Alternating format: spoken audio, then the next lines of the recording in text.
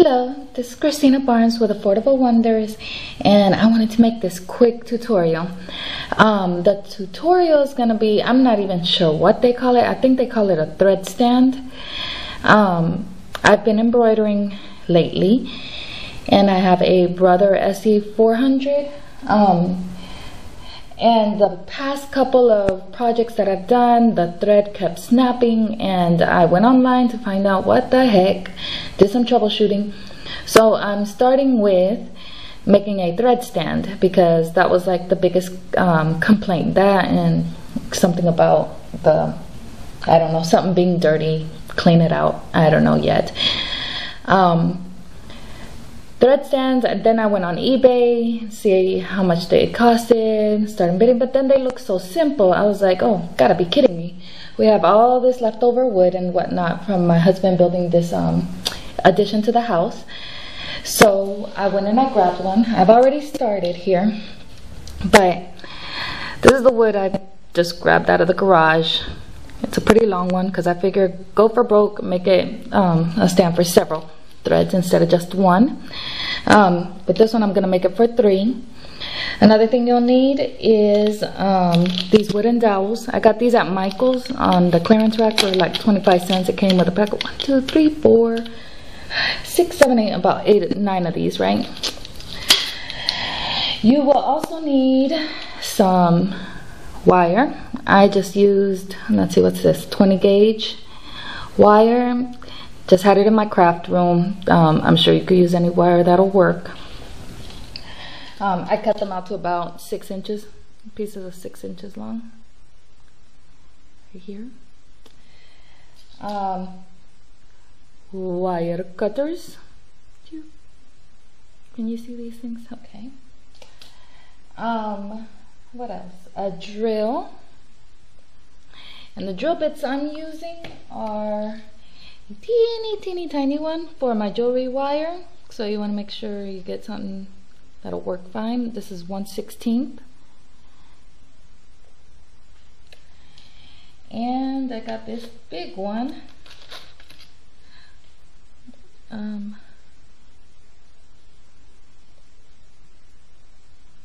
Not sure the size of it though.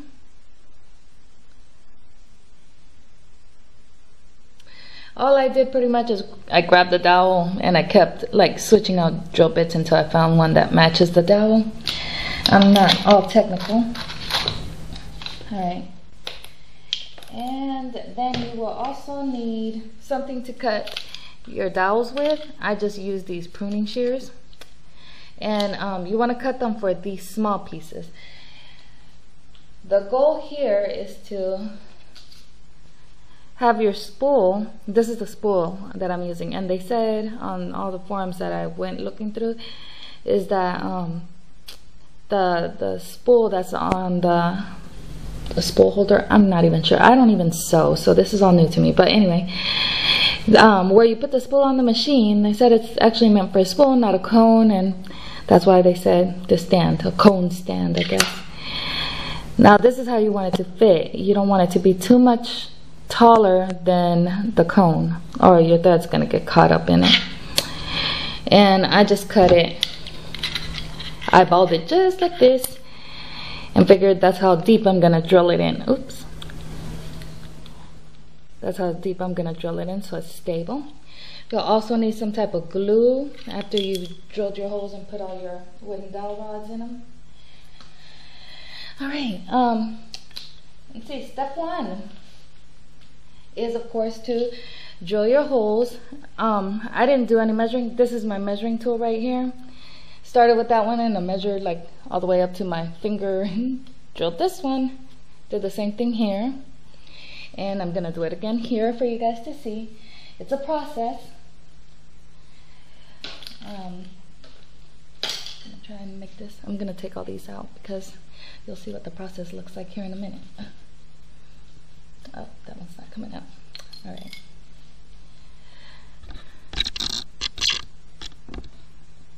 Sure hope you can see this. This is how I eyeballed it. Right about there is where I'll put my next one.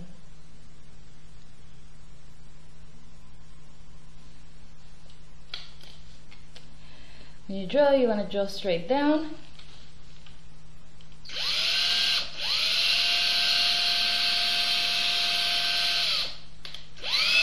Oops, sorry, going wrong way. Can you tell I don't play with these machines? Whoa.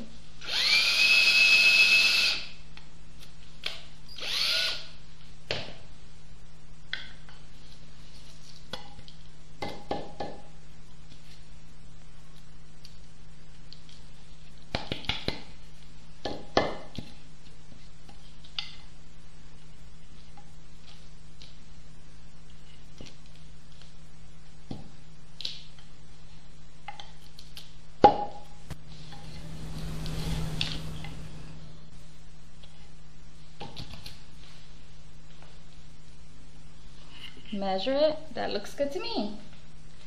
So now I'll move on to the little hole. Here's my measuring device. Right about there. On the diagonal. That's the way I'm doing it. I'm not sure if this is the right way, but that's how it looked like on the store-bought one. Back here.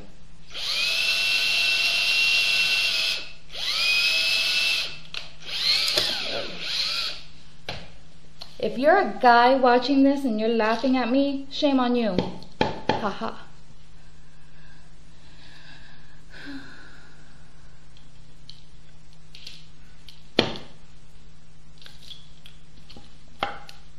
Then I'll stick this in there. Measure. It could still go down a little bit more.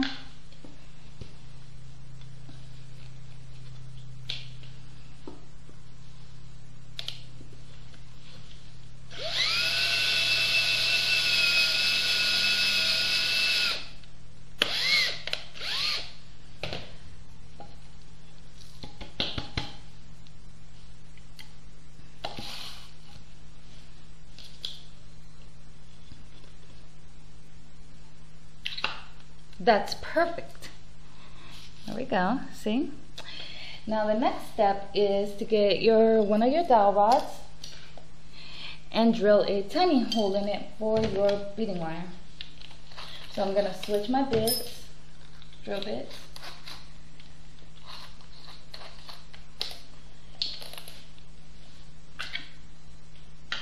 And grab one of these, and all you're gonna do, all I did,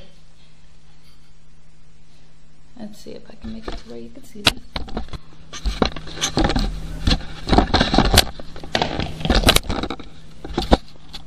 Not cool. Alright. Just a little bit down and from the top and start drilling.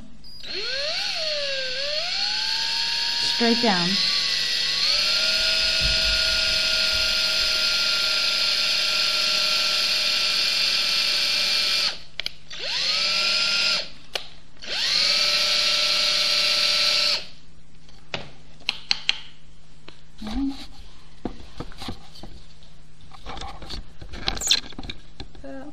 My daughter just woke up. Next step, get your 6 inches of jewelry wire, insert it into the hole. You can sand all of this if you want. I'm kind of in a hurry, so I'm not sanding. You could also paint, stain, all of that right about now if you're going to, before you glue everything in. Again, here goes my nice little measuring device. I measured about 2 inches. And then you start wrapping. Wrap your beading wire tight. I went like over under.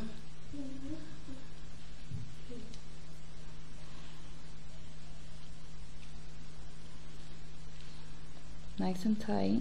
This jewelry wire is really pliable. Hey baby girl.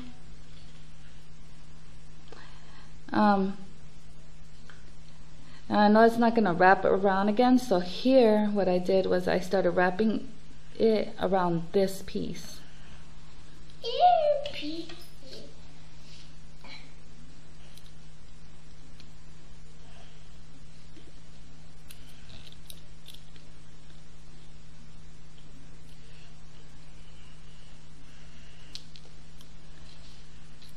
right?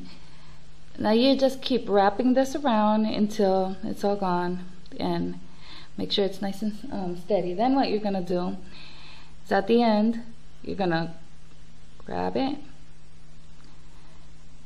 make like an L shape. Then I made another L shape to make this into a triangle.